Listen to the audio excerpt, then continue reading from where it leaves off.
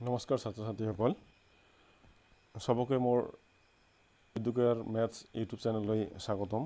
আজি মই দশম শ্ৰেণীৰ পঞ্চম অধ্যায়ৰ 5.1 অনুশীলনীৰ 4 নম্বৰ প্ৰশ্নৰ কেইটামান অংক সলভ কৰিবলৈ লৈছোঁ।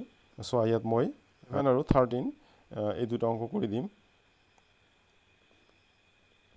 আমাক চাব লাগে যে এইটো সমান্তৰাল প্ৰগতিত আছে না নাই, আৰু যদি আছে তেনেহলে ইয়াৰ পৰৱৰ্তী তিনটা পদ উলিয়াব লাগে। তেনেহলে আমি এতে পৰীক্ষা কৰি চাম সমান্তৰাল প্ৰগতিত আছে না নাই। আমি জানো যে সমান্তৰাল প্ৰগতিত থাকিবলৈ হলে প্ৰতিটো ওচৰা-ওচৰি পদৰ পাৰ্থক্য একে হ'ব লাগিব। তেনেহলে আমি ইয়াত পদবিলাকক আগত ইয়াত আমি পদবিলাকৰ নামকৰণ কৰোঁ। প্ৰথম পদ a, অৰ্থাৎ প্ৰথম পদটোক যদি আমি t1 ধৰো তেনেহলে t1 = a। দ্বিতীয় পদটোক যদি আমি t2 ধৰো তেনেহলে দ্বিতীয় পদটো হ'ব t2 = a²। ঠিক একেদৰে t3 = a³ আৰু t4 = a⁴। এতিয়া আমি পাৰ্থক্য চাম, দুটা ওচৰা-ওচৰি পদৰ পাৰ্থক্য একে হয় না নাই, অৰ্থাৎ t1 আৰু t2 ৰ পাৰ্থক্য, t2 আৰু t3 ৰ পাৰ্থক্য, t3 আৰু t4 ৰ পাৰ্থক্য। তেনেহলে আমি কি লিখিম? এটাকে t2 - t1 = t2 হল আমাৰ a² - t1 হল a। নহলে আমি এটা যদি দুটা পদৰ পৰা আমি a এটা কমন লওঁ তেনেহলে a কমন লোৱা যায়। a কমন ললে ইয়াত থাকিব a মাইনাস ইয়াত থাকিব 1। ঠিক আছে, নহলে t2 - t1 অৰ্থাৎ টাৰ্ম 2 দ্বিতীয় পদ আৰু প্ৰথম পদৰ পাৰ্থক্য আমি পালো a * a - 1। এবাৰ t3 আৰু t2 উলিয়াই চাওঁ কি পোৱা যায়। -t2 = t3 হল a³ তাৰপিছত মাইনাস t2 হল আমাৰ a²। তেনেহলে কি কমন ল'ব পাৰো? a² এটা কমন ল'ব পাৰো, a²। তাৰ মানে ইয়াত আছে a তিনটা, ইয়াত আছে a দুটা, গতিকে কমন হল দুটা, গতিকে দুটা আমি কমন ললো। এতিয়া কি থাকিব? ইয়াত এটা বেছি থাকিব a মাইনাস, ইয়াত আৰু a নাই, গতিকে ইয়াত হ'ব 1। ঠিক একেদৰে আমি এটো উলিয়াও লওঁ, a⁴ আৰু t3 = a⁴ মাইনাস a³ ইয়াত ঠিক একেদৰে এটো চাবা, যদি একে চলকযুক্ত ৰাশিৰ ঘাত থাকে তেনেহলে কম ঘাতটো কমন লওয়া যায়। তাহলে a³ কমন লব পাৰো, a³ কমন ললে a-1। এতিয়া আমি চালো কি t2 - t1 ৰ যেটো পাৰ্থক্য পালো আমি a * a-1, t3 - t2 পালো a² * a-1, t4 - t3 পালো a³ * a-1। গতিকে এই আটাইবিলাক একে নহয়। a-1 টো যদিও একে, a² আৰু a³ টো বেলেগ, গতিকে আমি একে নাপালো।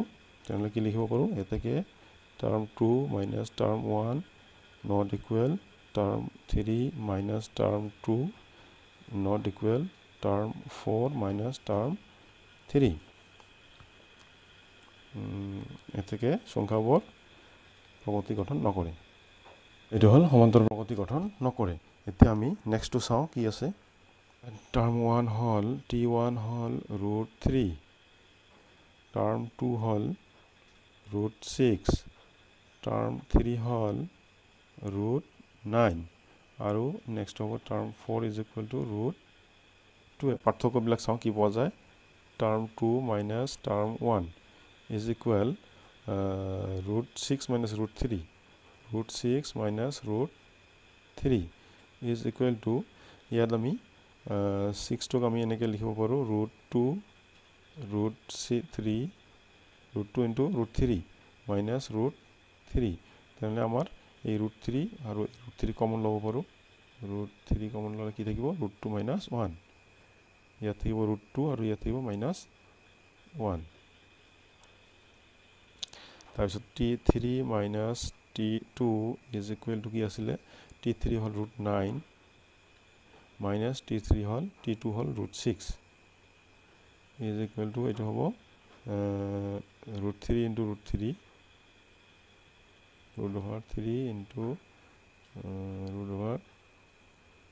√3 minus ইয়াত হ'ব √2 * √6 √3 2 * √3। নহলে ইয়াত দেখা এই দুটাৰ পৰা আমি কি কমন ল'ব পাৰো? এটা √3, ইয়াৰ এটা √3 কমন ল'ব পাৰো। √3 কমন ল'লে কি থাকিব √3 মাইনাছ √2 √3 মাইনাছ √2 আচ্ছা নিশ্চয় বুজি পাইছে আচ্ছা এবার t4 minus t3 t4 minus t3 is equal to t4 কি আছিল √12 মাইনাছ √9 is equal to 12 ক আমি এনেকৈ লিখিব পাৰোঁ √3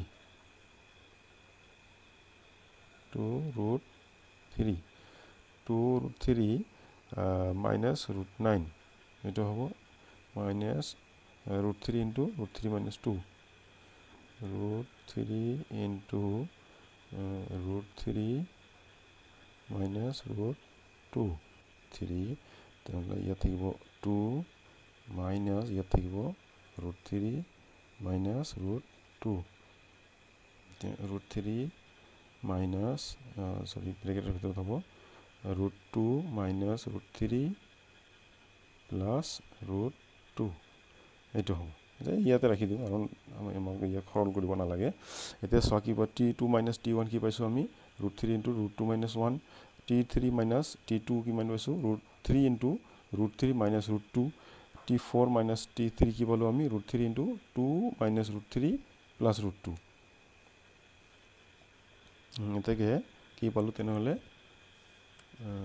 t term 2 minus term 1 not equal to term 3 minus term 2 ইয়াত তিনটাই যে উলিয়াব লাগিব এনেকুৱা কোনো কথা নাই দুটা উলিয়ালে যথেষ্ট দুটা পাৰ্থক্য বা এটা পাৰ্থক্য উলিয়ালে যথেষ্ট যিটো পাৰ্থক্য ওলাব কিন্তু ইয়াত যেহেতু আমাক পৰীক্ষা কৰিবলৈ দিছে যে সংখ্যাবিলাক প্ৰগতি গঠন কৰে নে নকৰে গতিকে আমি কমসে কম দুটা পাৰ্থক্য আমাক উলিয়াব লাগিব দুটা পাৰ্থক্য সেম হলেহে প্ৰগতি গঠন কৰিব আৰু যদি এটাই পাৰ্থক্য কৰি থওঁ এটো বেলেগ বেলেগ হলেও আমি ধৰিব নোৱাৰিম গতিকে কমসে কম দুটা ডিফাৰেন্স আমাক উলিয়াবই লাগিব তো 3 নম্বৰটো যদি উলিয়াব নোৱাৰা তাহলে এটো বাদ দিলেও কোনো অসুবিধা নাই এই দুটা উলিয়ালে হল যেহেতু সমান নহয় গতিকে প্ৰগতি গঠন নকৰে যি আজিলৈ ইমানতে তেনেহলে যদি ভিডিওটো ভাল লাগিছে তেনেহলে লাইক আৰু শেয়াৰ কৰিবা লগতে আজি যদি প্ৰথম মোৰ চেনেলটো চাই আছে তেনেহলে তলৰ সাবস্ক্ৰাইব বাটনটো দবাই দিবা আৰু লগতে ঘণ্টা বাটনটো দবাই দিবা যাতে মোৰ প্ৰতিটো নতুন ভিডিওৰ নটিফিকেশন সোনকালে পোৱা